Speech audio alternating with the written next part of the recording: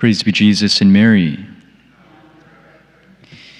Ignorance of Scripture is ignorance of Christ, according to the words of St. Jerome.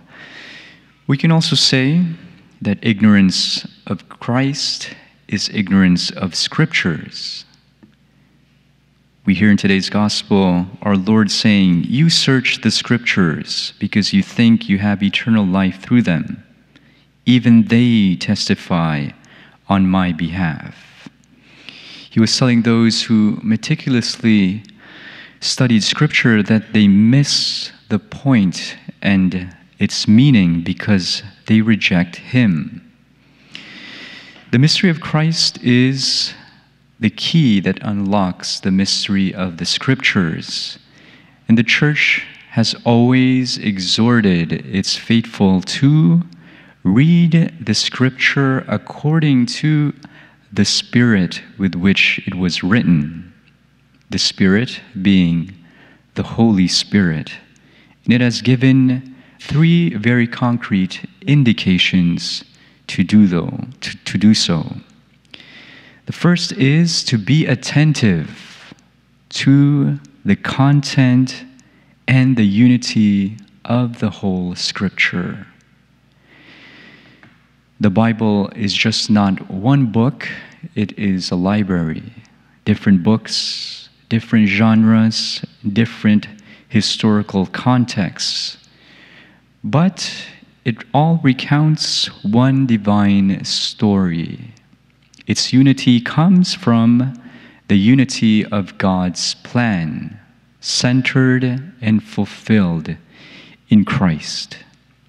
Second criteria it gives is to read Scripture within the living tradition of the whole Church. This is its proper context. And the Church, in its living tradition, carries the living memory of the living Word of God. And it's from there that we have to draw. The third criteria is to be attentive to the analogy of faith. What does that mean?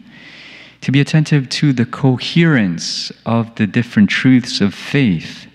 So, for example, we cannot tamper with the doctrine of original sin, something we read in Genesis, without tampering with the mystery of redemption, something that permeates the whole New Testament. So we have to read Scripture according to the Spirit with which it is written. This is our book, and it's something that we should cherish. At the same time, it's important to point out that Christian faith is not the religion of the book. Catechism tells us that it is the religion of the Word of God. And Christ is the eternal and living Word of God that opens our minds and hearts to understand the Scriptures. So ignorance of Christ is ignorance of the Scriptures, and ignorance of the Scriptures is ignorance of Christ. So let us continue to read sacred Scriptures according to the Spirit with which it was written. Because as St. Ambrose says, when we pray, we speak to God, but when we read sacred Scriptures, God speaks to us. Praise be Jesus and Mary.